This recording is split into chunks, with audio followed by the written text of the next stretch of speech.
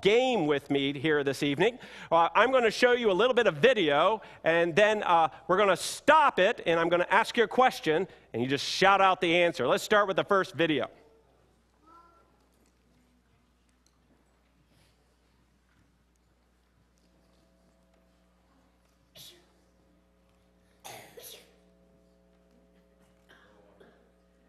You have to make up the sound yourself. Okay. Whenever you're ready to stop, Matthew. Okay. What are they selling? Okay. A computer of some sort. Good. All right. Anyone know what? All right. Do we have the sound on that to keep playing it? Okay, let's go to the next one then if you can. It's a Samsung computer is what they're selling. And if we were playing the rest of it, you see this young pregnant person with her partner, and they're celebrating Christmas with enjoying their Samsung computer. Or is it a Samsung that they're selling? Let's look at one more video. What's being sold in this video? Let's just see if we can listen in. We've seen this maybe.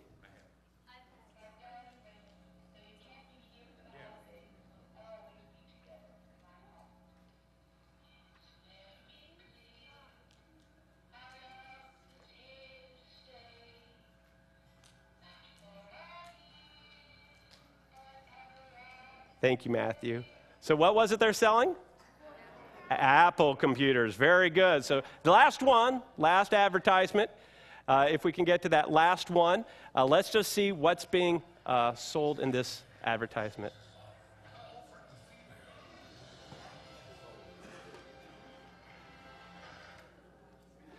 What are they selling? Penguins. Excellent. Rocks. Kinda. Let's keep it going.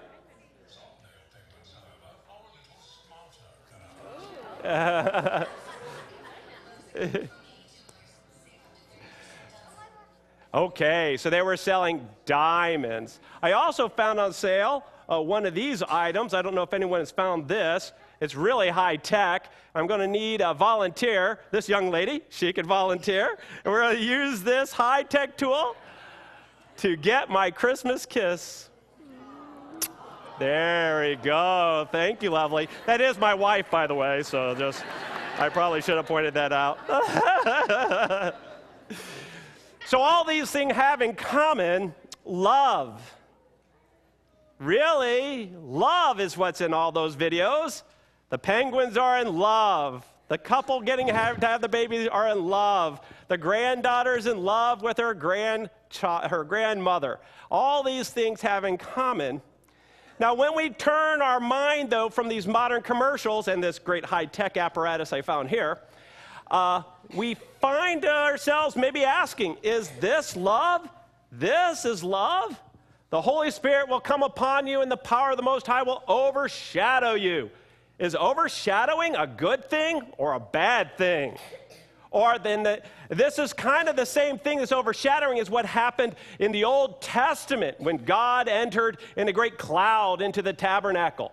I'm not sure that would make the commercial. And again we read, and her husband, being a just man and unwilling to put her to shame, resolved to divorce her. Divorce? Is this love? Let's listen now as our drama is proclaimed here. We will first hear from the Virgin Mary giving an idea what it might have been like to be in her position. But Joseph is the husband my parents and my brothers selected for me. How can I become pregnant in a way that does not have anything to do with Joseph? Won't I bring shame on my family? Won't I bring shame on Joseph? Will I be punished by the elders? Stoned?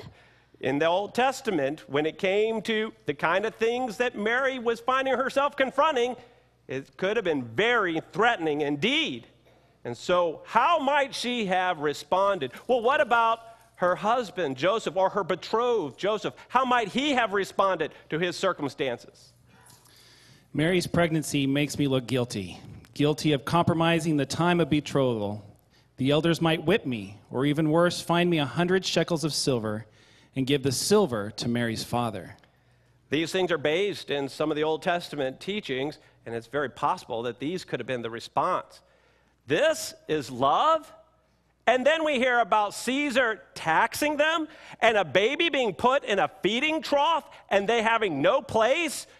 This is love, being overshadowed, breaking the betrothal practices, divorce, dishonored family members, taxes, homelessness. This is the kind of thing psychologists today call DAF, directed attention fatigue. When you have so many things coming at you, you just feel worn out and completely exhausted. Maybe some of us here this evening have DAF, as we've been trying to celebrate Christmas since somewhere before Halloween. I'm not sure. This is love coming down at Christmas. Again, let us listen to the text. You have found favor with God, the angel said. And behold, you will conceive, Mary, in your womb and bear a son, and you shall call his name Jesus. He will be great and will be called the Son of the Most High. Now we're talking. Now it's sounding like a blessing. Maybe there is love in this desperate scene after all. Here at the Family of Faith, when we come to the gold words, we read them aloud as a church family. Would you please join me in reading from Luke chapter 2, verse 11? For unto you is born this day in the city of David a Savior who is Christ the Lord. A Savior in the middle of that divorce case, a Savior in the middle of this overshadowing and this taxing and this homelessness. Yes, love is found in just such a circumstance. Not only love, but the very Savior of the world. And these texts here tell us that Jesus is God. He's God in flesh, come to save us. Jesus is God in one person. He's 100% divine, and he's 100% human. And he is this unique combination for our salvation. If you were to take a trip over to the Museum of Fine Art in Houston, you would find this picture. This picture is an ancient picture of Jesus and his adoring family, and you see IHS, which spells Jesus. And what you might not see is right here is a cross. Jesus' name means he who saves. Jesus' love has come to us not in a cute advertisement, not in a high-tech mechanism like my mistletoe mechanism, but in a real live person who spent his life that we might have joy not only this evening, but for all eternity. The love coming down on that first Christmas made people react and respond. Behold, I am the servant of the Lord, the Virgin Mary said. Let it be to me according to your word. Even though she knew it could be a very desperate circumstance, she responded to that true love. And Joseph as well, as he took into his care Mary, even though he knew it could come at a great social price.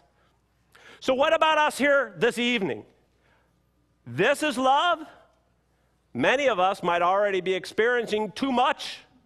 Eating too much. Is this love? Drinking too much. Is that love? Spending too much. Is this love? Watching too much football. Of course, that wouldn't be anyone here. Too much of fill in the blank.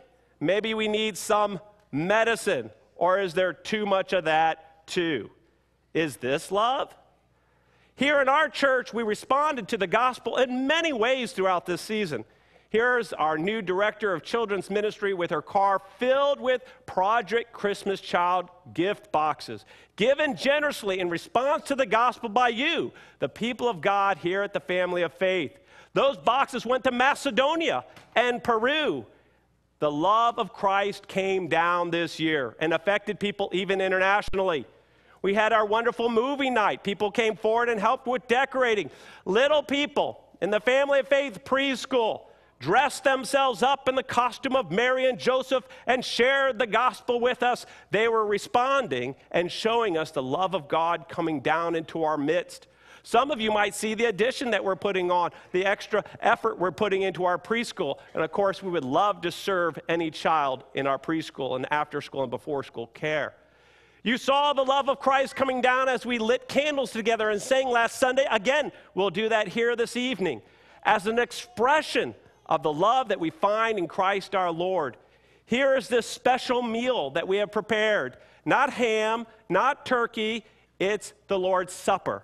And it's fed to us for the very reason Christ came down at Christmas, for the forgiveness of our sins, the feeding of our soul, pointing us to hope even beyond Christmas itself, pointing us to the hope of everlasting life in heaven. There are so many ways that Christ is still coming down this Christmas.